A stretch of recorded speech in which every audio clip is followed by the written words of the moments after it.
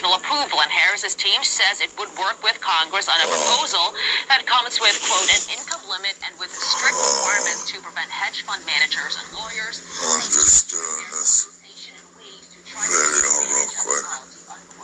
But Vermont Senator Bernie Sanders is going to step further. Give everybody an update. Hello there. Hey, what's up?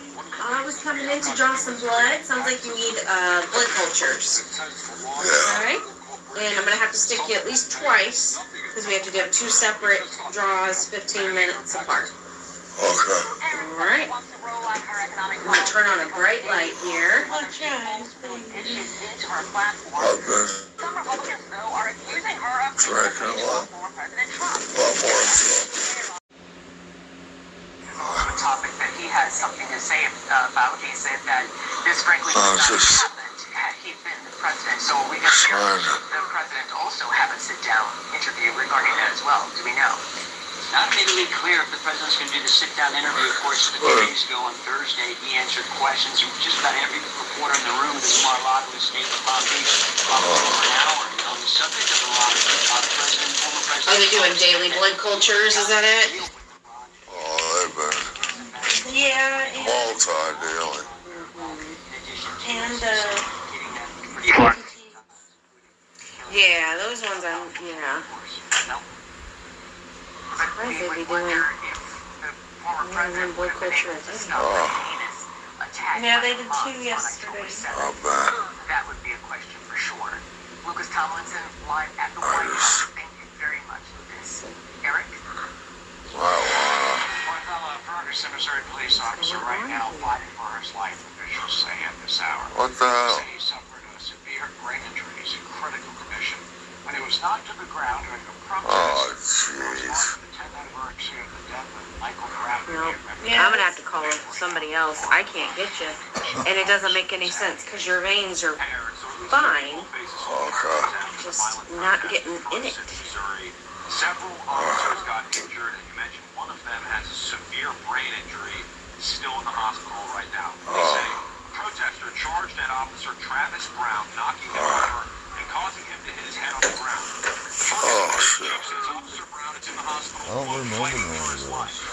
The assault happened during an anti-police protest on the 10th anniversary of Michael Brown's death. A white officer shot Brown in 2014, which gave rise to the Black Lives Matter movement. The Department of Justice found the shooting was legally justified by changes within the city's police department. The police chief said no changes were made, and that Officer Brown was part of a wave of black officers hired after the Michael Brown shooting. This police department, Can you turn that light off? Yeah. 2014, has been a punching bag for this. And can I get something for nausea? Yeah, I'll let your nurse know. Watch your leg there. I don't want to put this bed down on you. Okay.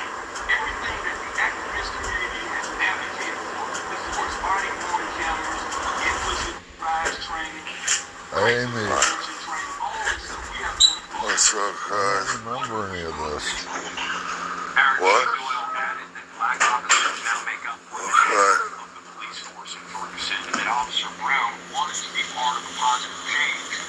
I appreciate that, Jules.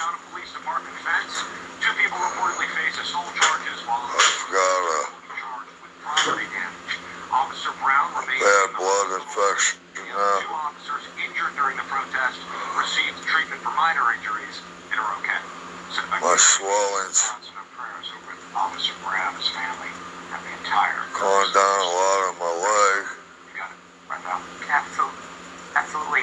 Well, Israel issuing new evacuation orders in Gaza as the Jewish state remains on high alert for a likely strike from Iran. Antibiotics, they Live in Israel with the very latest trend. have me on. One of the side effects is from possible Iranian attack after the break. nausea.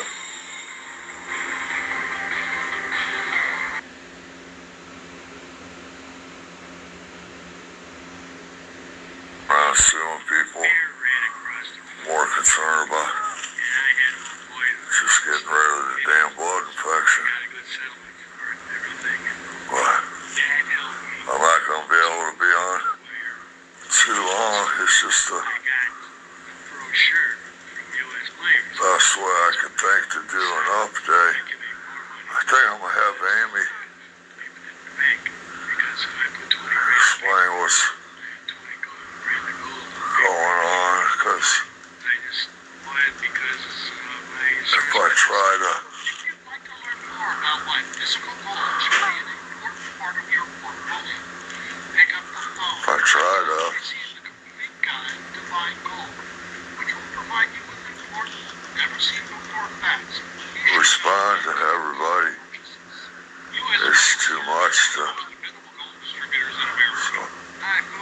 Fairville's the best way to do it.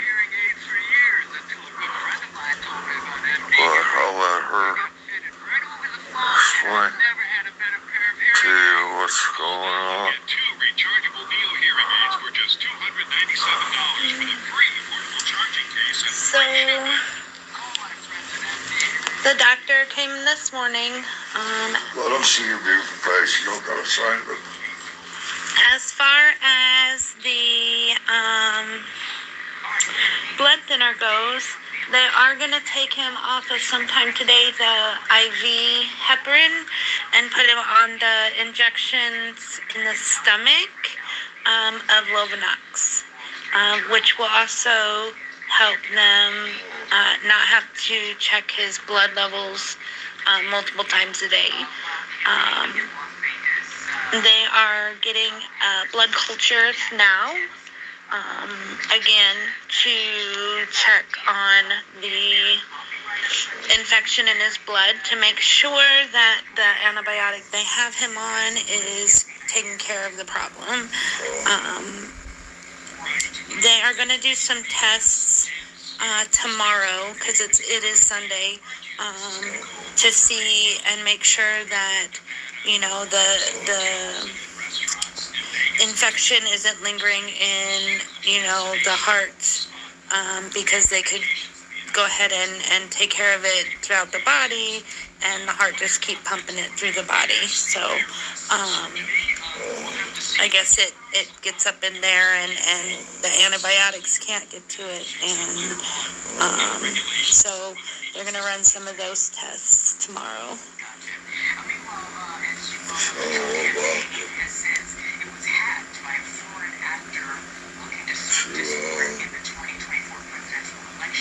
So when he first came into the hospital, he couldn't breathe. He was white as a ghost when he came out of the bathroom at home, and so I tried to drive him to the ER. He couldn't make it to the car, so I called 911 from the driveway. But the ER doctor, when they got him in to do the test to suction the clot out, the doctor, before they got him in for that test, told him that they have a 2-hour window before his heart would go into heart failure. So that clot was putting so much stress on his heart that it would have went into heart failure if they couldn't get some relief in there. So when they went in and they tried to suction it out, they were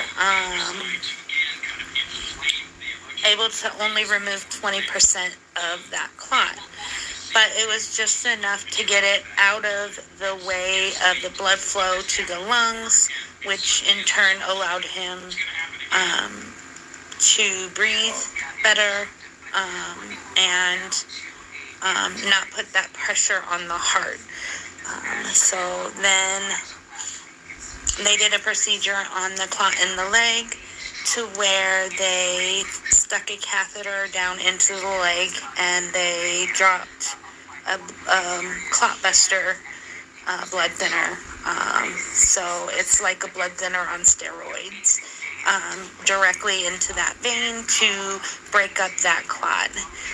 So they were able to do that, and then what they did was they put in a balloon, and the balloon spread the clot to the sides of the vein to allow and open a roadway for the blood to go through to get that blood flow moving again.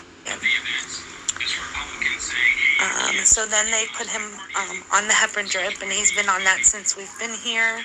And so that's supposed to dissolve the rest of that stuff in his lung and his foot.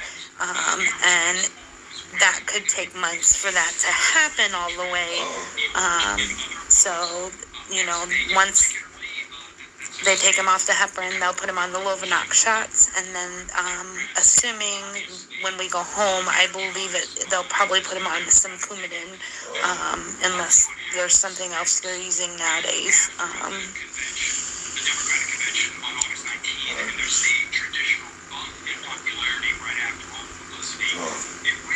So we are waiting for the infectious disease doctor to come in and talk to us about the actual blood infection. So he is not sepsis at the moment, so hopefully we caught it in time, and that's good. And it's not a MRSA strain infection, so that's good. MRSA, of course, is antibiotic resistant. So the infection that he does have is treatable, and so that is wonderful news. Unfortunately, he will have to stay here for another 4 to 5 days.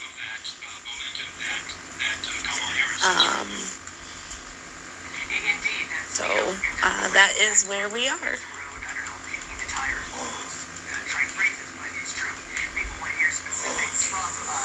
Vice President Harris, and we will see where she stands on everything. And of course, I think another issue, you tell me if you agree or not, another issue that might come up in one of those interviews with Harris is her relationship with Benjamin Netanyahu. I'm not gonna go home, so. Yes, very much so. You know, she's depending now on voters in Michigan. And a lot of voters in Michigan voted to commit to indicating that the Democratic primary really watch that. Hey, Eric, what's